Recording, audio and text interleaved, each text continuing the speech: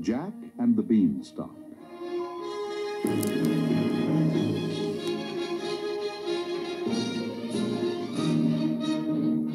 There once lived a boy named Jack.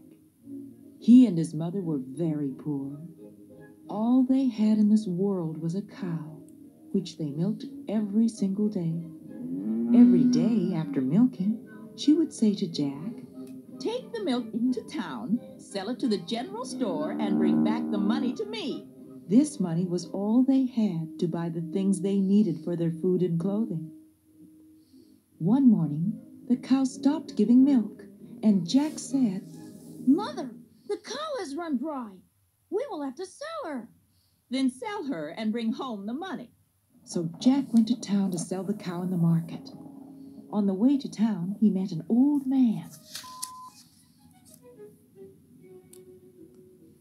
"Good day, young man. What a fine cow you have there. Do you want to sell her?" "Yes, sir. Do you want to buy her?"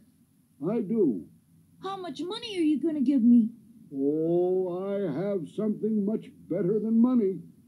He showed Jack 5 beans and told him they were magic beans. At first, Jack did not want to trade the cow. But then the old man told him that the beans would grow very big in one day and bring a lot of money. So Jack agreed.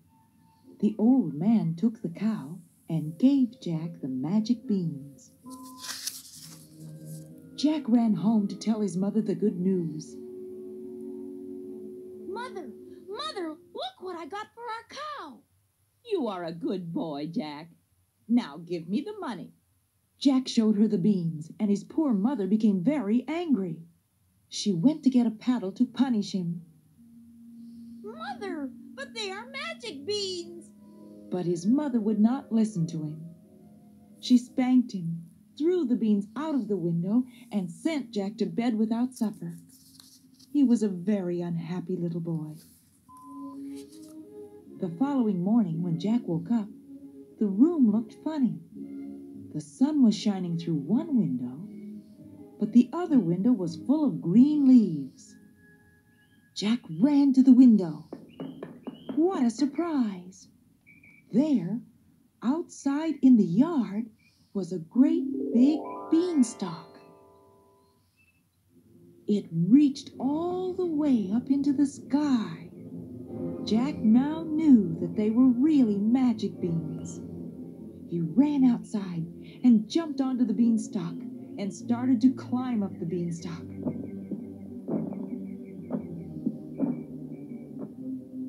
Higher and higher he went until he came to the sky. There he saw a long road that seemed to go on and on. Jack started to walk. He walked and walked until finally he came to a very large house. He found a crack under the big door, crept underneath, and found himself in a big hall. Just as he was going to walk to the next room, he heard a loud noise. Clump, clump, clump. Suddenly, he saw 2 big feet coming down the hall. They belonged to the bad giant Bobo, who lived in the house. Bobo did not like little children. He could even smell little children when any of them were nearby. He sniffed and said, "Fee, fi, fo, fum. I smell the blood of an Englishman. Be he alive or be he dead, I'll have his bones to grind my bread." His wife quickly came out of the kitchen and said, "Bobo, there's nobody around here. Maybe it's something I am cooking." "Oh, no, it's not. I know I smell the blood of a little boy." Just then, the wife noticed Jack, who was hiding in the corner. She was a kind woman and motioned to Jack to stay hidden. But he peeked around the corner and watched the giant. The giant sat down and ate his breakfast. Then he took 2 bags of gold coins and began to count them. Soon he became very sleepy. His head was nodding, and he began to snore so loudly that it sounded like thunder. Quickly, Jack came out of his hiding place, grabbed a bag of gold coins, and ran as fast as he could to the beanstalk. But the bag of gold was so heavy that he dropped it, and it fell down and down, spilling the coins into his mother's garden. It looked as if it was raining gold coins in the garden. Quickly, Jack climbed down the beanstalk and soon was home again. Mother, Mother! He cried. Look what I have brought you! She came running out of the house and was very excited when she saw all that money. Jack, you are a wonderful son. I am sorry I spanked you. They took the money and bought many, many things. One day, all the money was gone, and Jack said to his mother, Mother, I'll go up the beanstalk again and see what I can find. And up he went once more. At last he came to the road he had been on before and found the giant's house. In front of the house stood the giant's wife. Please, Jack begged. I am so hungry. Could you please give me something to eat? Since Jack had on different clothes from the last time, the woman didn't recognize him. She took him inside and gave him his breakfast. But soon the clump, clump, clump was heard again, and there came the giant. The woman hid Jack in the oven, and everything that happened the last time happened again. The giant started to say, Fee, fi, fo, fum. I smell the blood of an Englishman. but his wife said, Oh, don't be so silly. and he sat down and ate his breakfast. After breakfast, he said, Woman, bring me my hen that lays golden eggs. She brought him the hen, and the giant said, Lay. The hen laid a sparkling golden egg. The giant became sleepy again, and his head began to nod. Soon he was snoring so loudly that the house was shaking. Jack jumped out of the oven, grabbed the hen, and started running.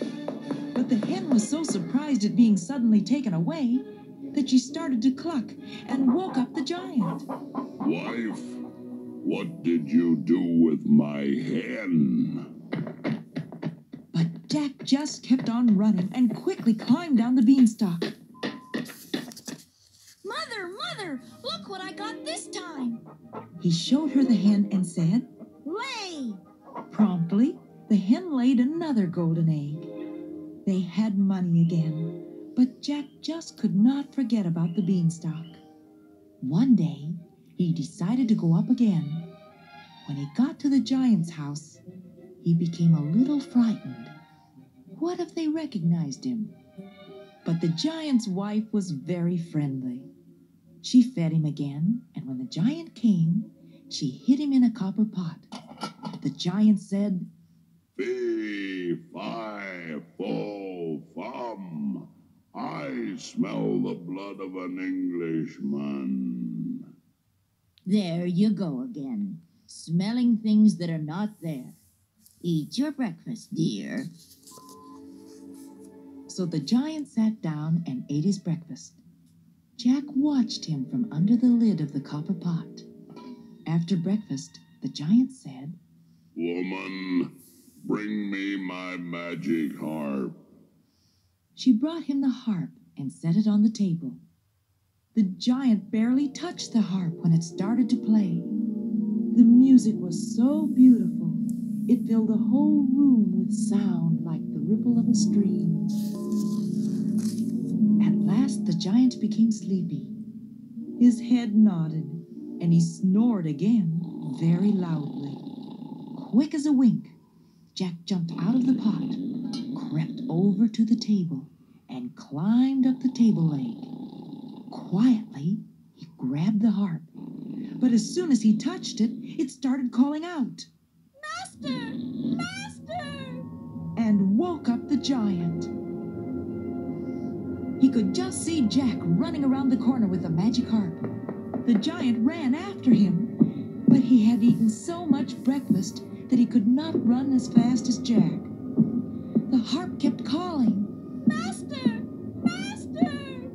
Jack climbed down the beanstalk, and the giant followed. He was so heavy that the beanstalk swayed from side to side as if it would break.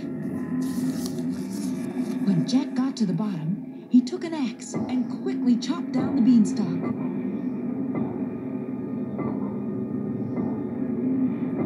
The giant fell to the ground, and that was the end of him. Then Jack showed his mother the magic harp. He touched it, and it played and played. Jack and his mother were very happy then. They would sit and listen to the harp, and even the hen would sway back and forth with the sound of the beautiful music. One evening, they heard a loud moo outside, and there was the cow Jack gave away for the magic beans. She had come home to stay, and they all lived happily ever after.